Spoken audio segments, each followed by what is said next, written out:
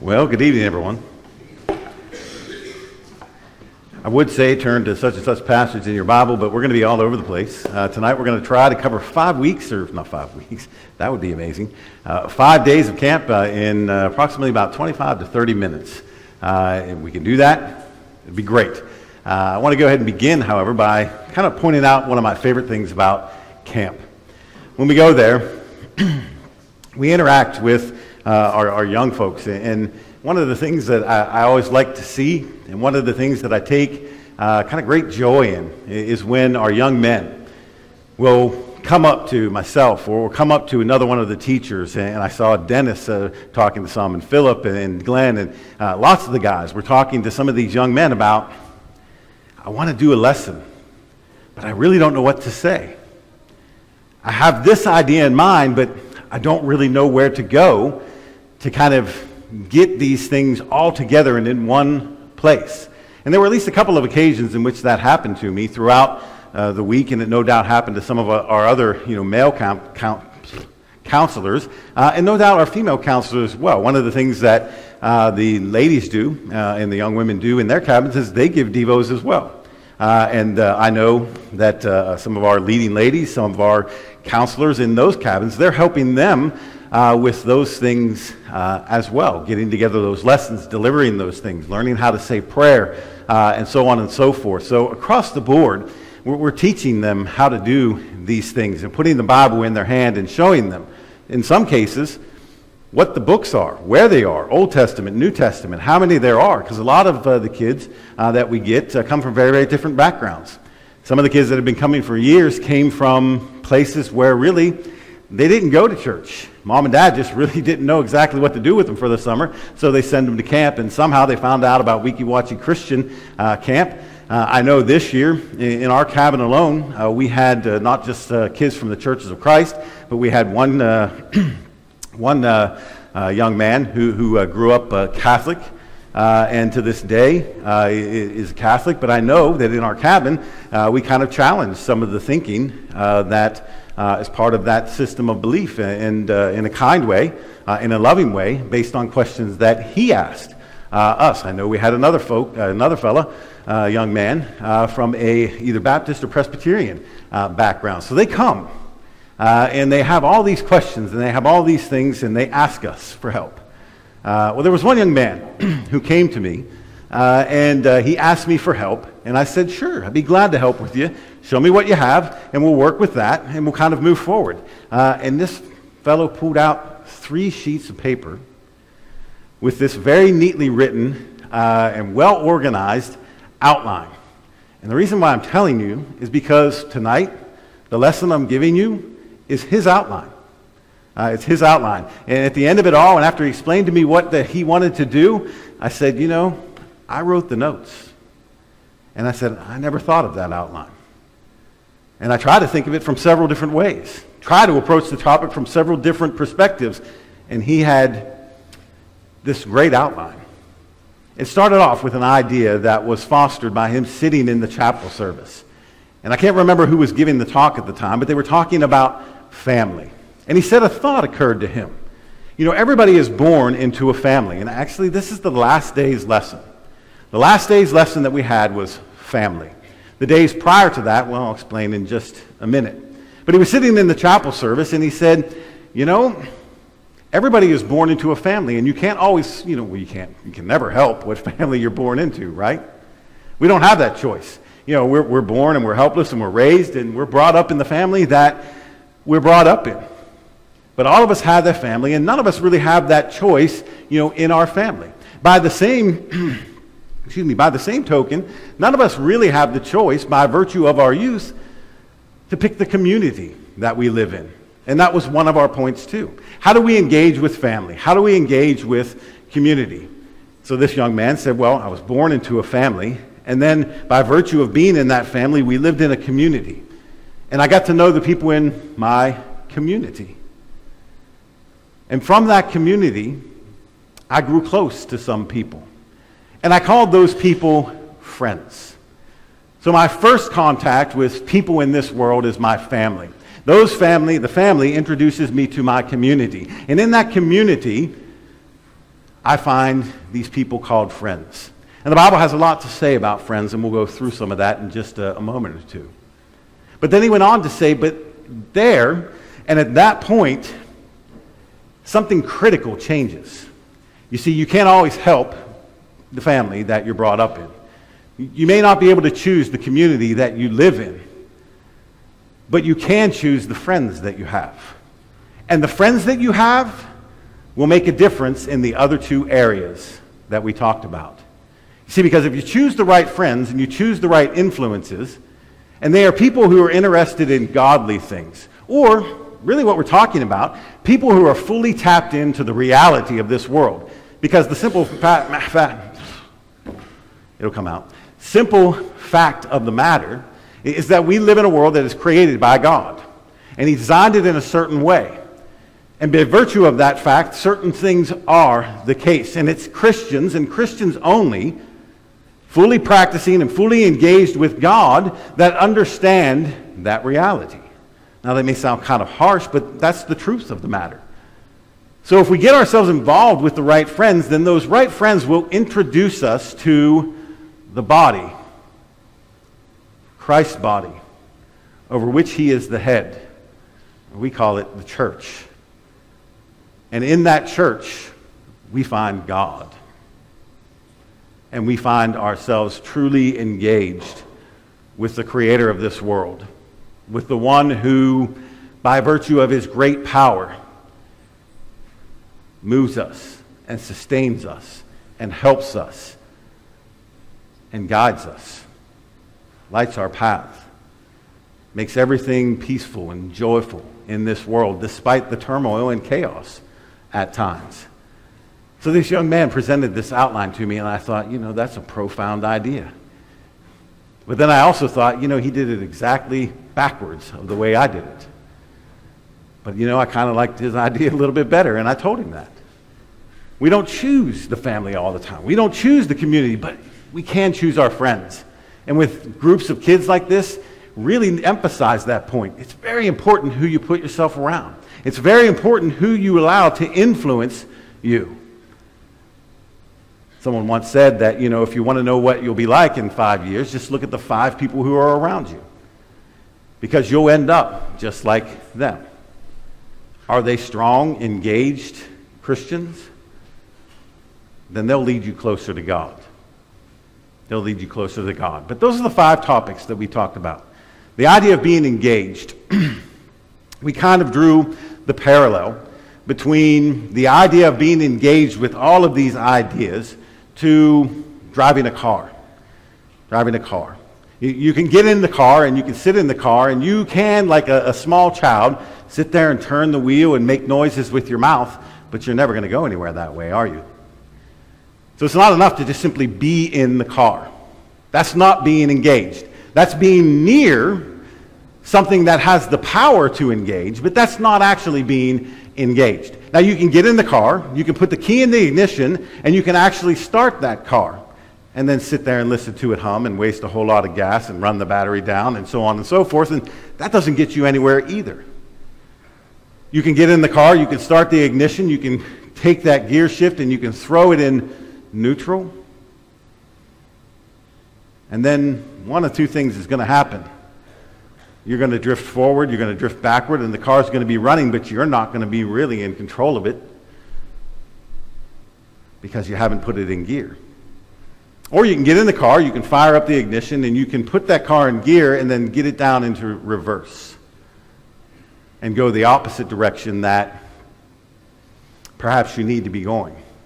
This kind of thing happens all the time. You hear this. When I was a kid, there was a big Catholic church in our town. The town I grew up in, St. Clairsville, Ohio, was predominantly Catholic. And they were all the time doing renovations of their building. It was probably about my junior year in high school that they renovated the front of their building. It was a massive renovation.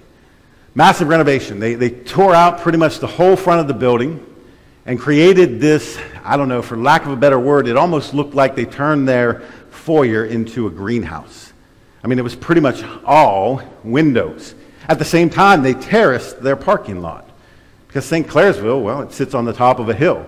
And you can't really find a street that is flat.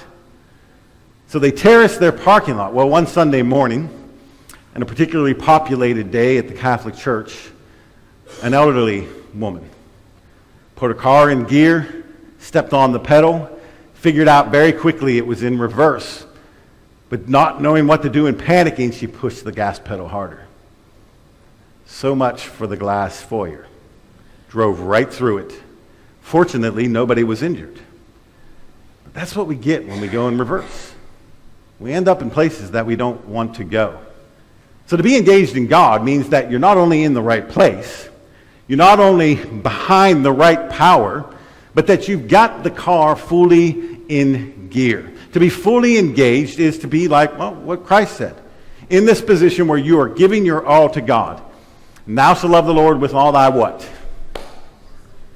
Heart, mind, soul. In a couple different passages say it different ways. Soul, strength. In other words, all of who you are. We've got to be in that position where we are saying, you know, I'm crucified. Christ is in me. My life is dedicated to Him. I am living wholly for Him. That's what it means to be engaged. Now, a lot of things are going to spread out from that idea. And number one, it means that I'm not only a listener of His Word, but I'm a doer of His Word. See, I can't call myself engaged. I can't say that I love Him with all my heart and mind and soul and strength if I'm not taking the things that He gave me in His written Word and actually applying them in some sense. That's what it means to be engaged. To live your life fully for God. Now, the passage that we used to kind of demonstrate that idea, the theme verse for the week was what? Dennis knows. I know Dennis knows it. 2 Chronicles, right? 2 Chronicles 16:9. Anybody say it? Bryce, you remember it?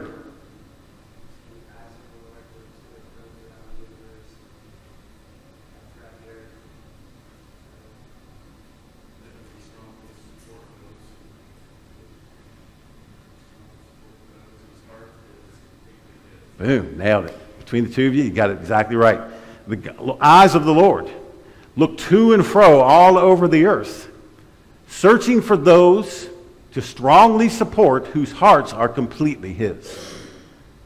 That's engaged. God sees and God knows. So down to the very motives of what we do, we are engaged with God. Now then we broke these lessons out into 5 different categories. And the first thing that we talked about was getting engaged with God. And the first point that we made very simply was this. And I asked the students in class, and they looked kind of befuddled at first, and they didn't really know how to answer because I don't know that they've ever been asked. I simply asked them the question, do you think God is fully engaged with you? And they kept wanting to give these answers. Well, when I study, or when I do, and I'm like, that's not what I'm asking. I'm not asking about what you do. Do you think God is fully engaged with you? And eventually we got around to the right idea. And the answer, of course, is yes. God is fully engaged with you. 100%. God is engaged with you. Now, look at what we have that tells us that God is engaged with us. Let's kind of work backwards. Go to the book of Revelation. Everybody remember that passage about Jesus standing at the door knocking? Remember that? He stands at the door and He knocks. And He waits for what? Yeah, He waits for us to open the door, right? Well, that's kind of this picture that we're trying to paint. You see, God sent His Son, to deliver a message, to be a sacrifice, to open the door to the salvation that God offers. Now, kind of go backwards in the Bible just a little bit. And you can look at all of the different ways that God is actually knocking on your door, telling you, I want to be engaged. I want to be engaged. I want to be engaged. He tells us through Paul, pray without ceasing. Always have the mindset to pray. Always be willing to communicate with me. Always be willing to make your needs and your wants, your desires, those things that you're struggling with, known. That's God telling us that He wants us to be engaged with Him, or that He is actually engaged with us fully. He tells us, study, to show thyself approved, right? Well, if there's no word to study, then that's kind of impossible. God gave us his word. And the giving of that word. Now, and it's not just the giving of the word, right? It's the giving of the word through all of the different men, throughout all of the different ages, placed in the hands of men, preserved throughout history, so that you and I can read it today in our own language. Folks, that's the providential, powerful working of God.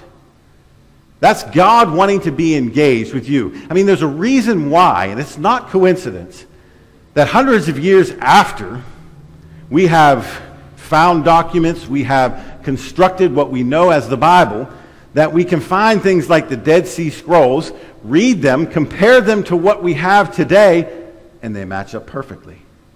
You see, because God's designing that. And that's God telling you, I want you to know what I think. I want you to know my thoughts. That reminds me of another passage in the book of Isaiah. It's a passage I think sometimes we kind of put not a wrong twist on, but perhaps one that leads us away from the main idea. You remember Isaiah in Isaiah 55? He talks about, my ways are not your ways, nor my thoughts your thoughts. And one of the things that we always say about that passage is, well, we're not going to understand everything of God, because he's up here and we're down here. And that's certainly true. But that passage is surrounded by verses that say, seek me while I might be found.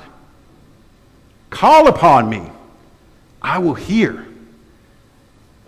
Try to understand, in other words, my ways. Try to understand my thoughts. I don't think Isaiah is giving us the word of God to say, I'm high, you're low, I'm superior, you're inferior, you can't know, you can know.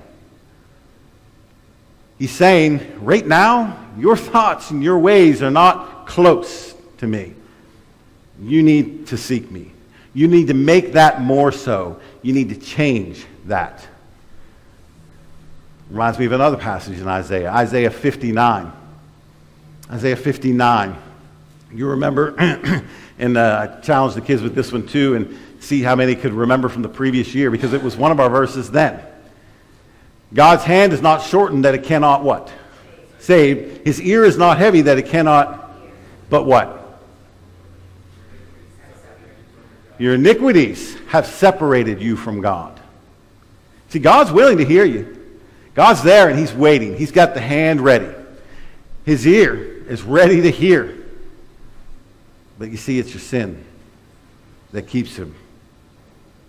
And that's that door. That's that door that we need to swing outward and get rid of so that he can come into our heart. And that's just the hem of the garment of the passages that tell us God wants to be engaged. God is fully engaged with you. He gave you his word. He sent his son. He says, pray to me. He says, meditate on that word. And so much more to let us know in so many different ways and by so many different avenues that we can engage with him because he wants to be engaged with us.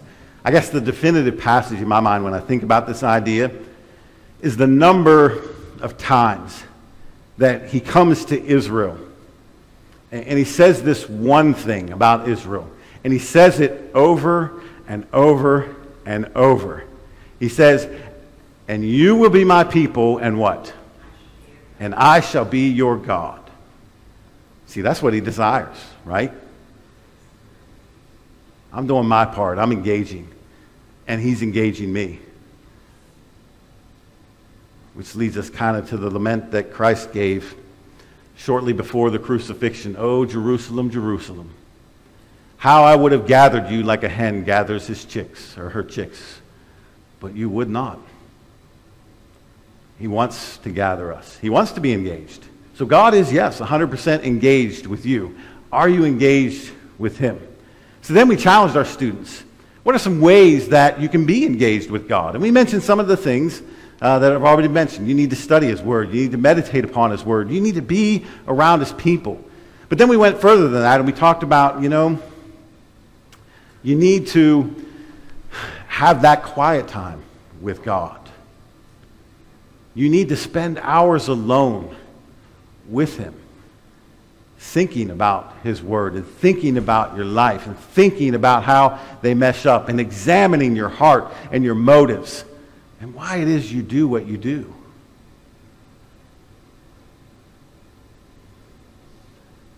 Are we engaged with God was the first question. But then we talked about, are we engaged with the church? How can we be engaged with the church? Of course, we explained that the church is the body of Christ. It is the kingdom that he promised.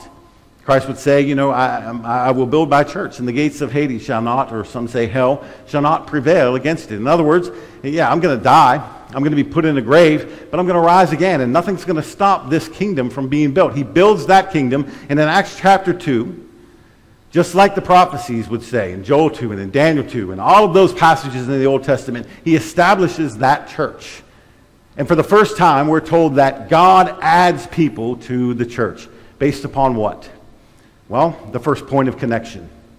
Now, we typically say 5 points of connection, but really it's just kind of one, because these things as a whole make the beginning. We hear God's word, Romans 10 and verse 17. Based upon that hearing, now, not just hearing, understanding, knowing what it says, especially about our sins. I mean, when they got up on the day of Pentecost, they weren't just giving history. They were leading up to the point where they could say, you killed the Son of God. You're a sinner, is basically what they were saying. And you need to do something about it.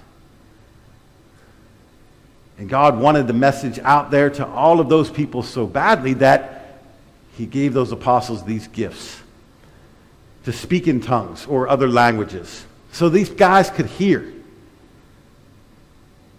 and they could understand. No understanding, no hearing, no pricking of heart. See, and that's that whole notion of, faith convicting us, bringing us to repentance.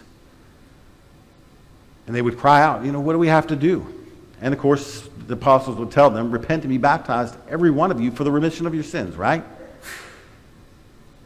And many were baptized that day. Based upon that, they were added to the church. So what did they do? They heard God's word. They believed. They repented of their sins. They confessed the name of Christ. They were baptized for the remission of their sins. Now, you can go through all of the go all through the book of Acts, and you can look at every conversion case.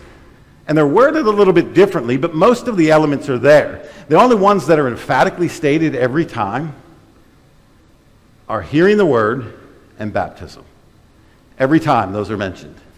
Now, sometimes hearing the word or faith is mentioned, and it means all of those other things. But hearing the word and being baptized are mentioned every time. And that's the first step of being engaged with the church. Because upon that obedience, upon our baptism, according to Acts chapter 2, we are added to that body. But that's not the finality of our obligation. We charge the students, the campers, with finding your place in the church. I love the way that Philip put it. Philip stood in our classroom and he looked at all of these kids and he said, you've been told that you are the church of tomorrow. I'm here to tell you you're the church of today. And he really challenged them to step up. And it's because of things like that we have guys coming out of the woodwork asking us, help me do a lesson. Help me understand more. And our young ladies asking more as well. We challenge them to find their place in the church, to look for their talents. Because there is no zero talent individual. And of course we go to the parable of the talents. And we talked about that with them. And we pointed out a couple of points about that. Number one, God gives each and every one of us something to serve within his kingdom. You see, most of these parables that Christ is going to tell that talk about things like talents and pearls and all of mustard seeds and plants, they usually begin with this one phrase. The kingdom of heaven is like. Kingdom of heaven is like. What is he talking about? Well, he's talking about the church, at least in part. At least what you and I know today as we make our application to our lives today, that's the framework within which it exists. We are the church. So when he tells the parable of the talents, and he says he gives 5 and 2 and 1, and this one made 5 more, and this one made 2 more, but this guy went and kind of buried his and made nothing. There were some interesting observations that were made by our staff and by some of the campers. One of the observations that was made was that the guy who was condemned because of his inaction was condemned because, well, not condemned because, was condemned for one thing. He had 1 talent and didn't use it. And the person who made this observation was saying, you know, the guy with 5 talents then, if he'd have done something with 4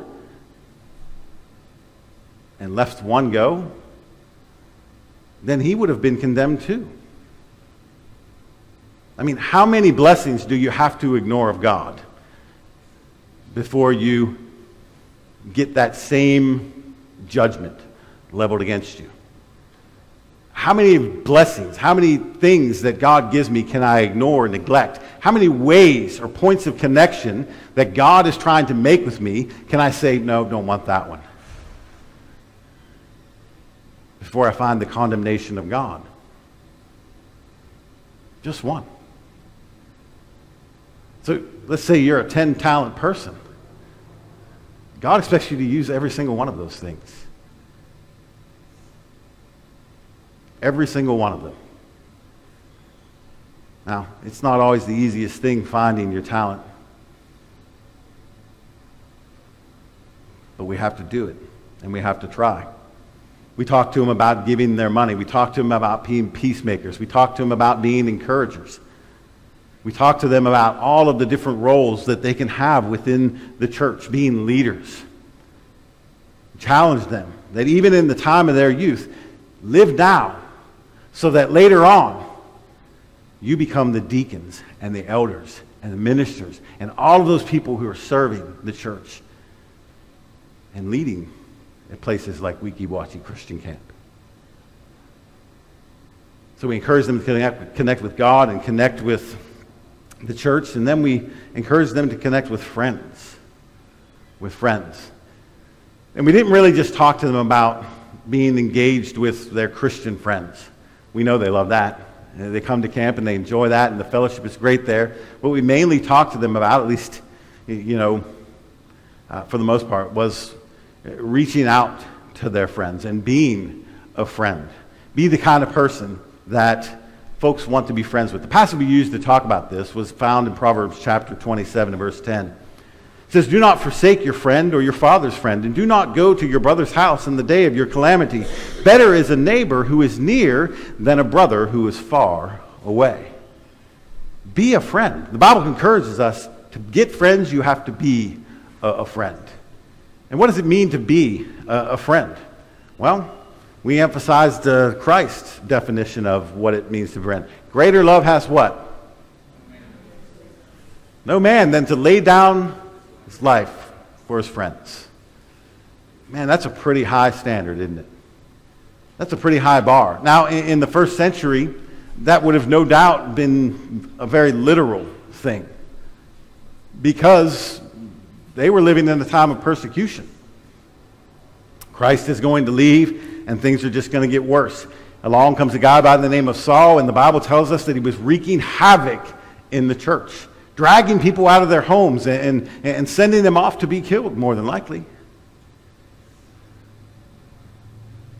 It was a time when friends would become important, where families would be divided because of Christ. This is the truth. No, it's not.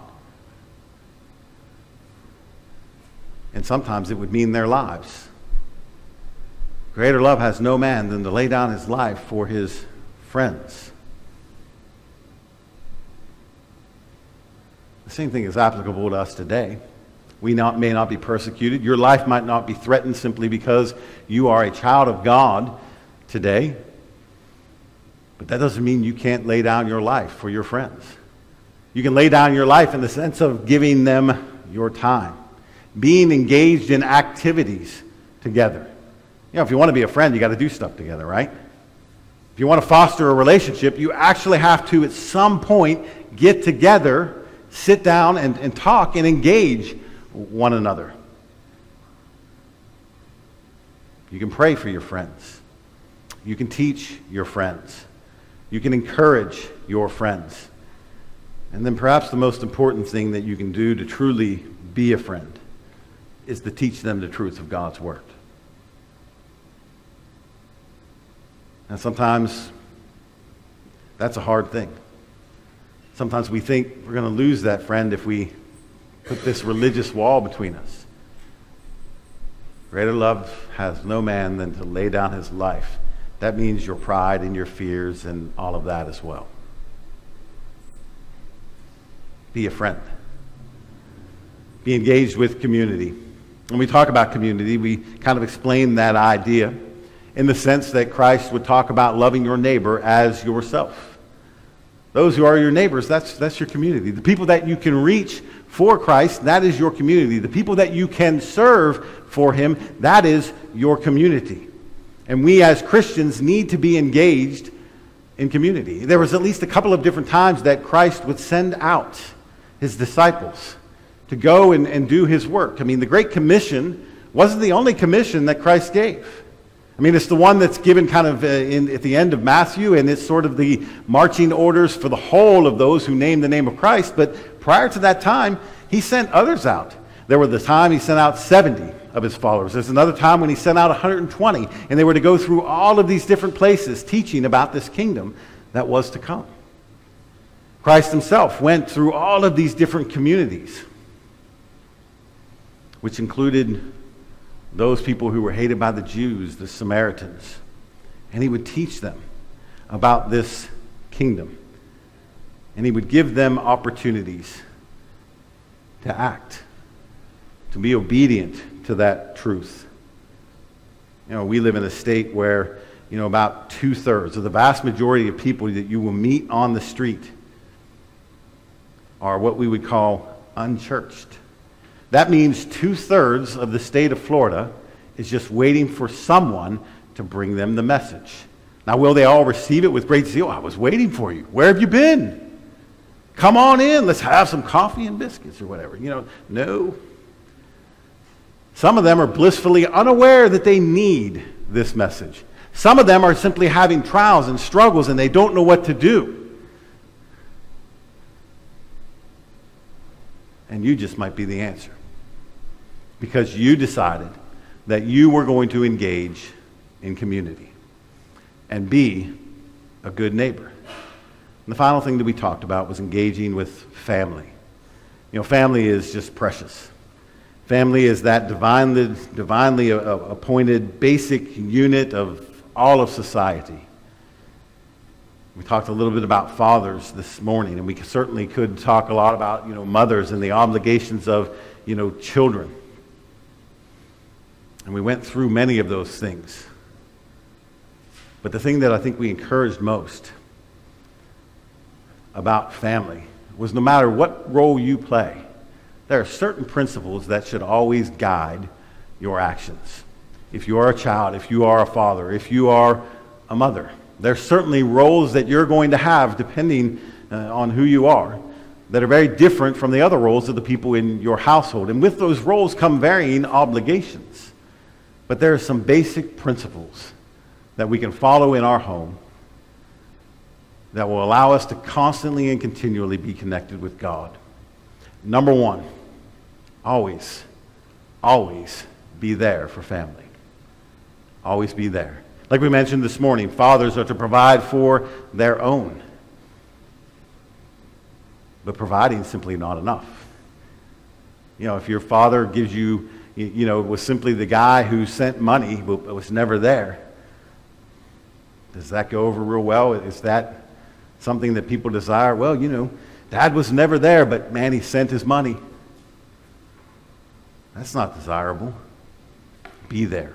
Fathers, be there for your children. Mothers, be there for your children. Children, help your parents out. Down to the practical level of clean your room. and know that you are part of a family, and all the family needs to help. Express warmth. Number 2, express warmth, affection, and encouragement at all times. Now, there are plenty of things that work against that idea. Harsh words, sternness, angry words, poor attitudes, inaction, and anything really that falls short of love. Kind of opposes those ideas. Build healthy values and morals, communicate, play together. Remember, and I really like this one, remember that the best things in life are not things at all. The best things in life are not things at all. One of the best things that I've ever experienced has been standing in a foreign country with my children, watching the sun go down in our face, and at our back is a house that we built together for some family that we've never met, all in the name of Christ. It's precious. And I don't think I can ever really put words to how that makes you feel. I can try. But the dearest things in life are not things at all. It's not the money. It's not the house. It's not the car. It's not that device. It's not a thing. Knowing that I have a relationship with God and knowing that I'm leading my family toward that deeper relationship and engagement with God. That's what our week was all about. And that's one of those intangible ideas that should impact our families deeply. Which should impact our community deeply. Which should impact our friends deeply. Impact our church deeply and impact our relationship with God. So the question that we asked up there is the same question we ask here. Are you engaged? More specifically, are you fully engaged? One of the things that I took off of the book before I printed them, I wish I'd have left it on, but I did it to kind of save paper, was a little definition of the word engaged. Now, some of you have the early printing of the notes, and you have this. I just want to read you kind of this definition, and I've inserted a few things. Engaged, and this is straight from the dictionary. It says, busy or occupied with his work. Second definition was pledged to Christ and his church. Third definition of engaged is interlocked with God and family and community. And the final definition from the dictionary was in gear with one another. So are we engaged? Are you fully engaged? Well, if you're not, then tonight's the night that you should take that first step. Go into those waters of baptism. Rise to walk in newness of life. Maybe you just simply need to get back on track. Maybe you just have struggles in your heart that are distracting you. Let Christian brothers and sisters help. Let them lift you up. Let them hold you when you're weak. If you're here tonight and you're subject to the invitation's call in any way, let it be known as together we stand and sing.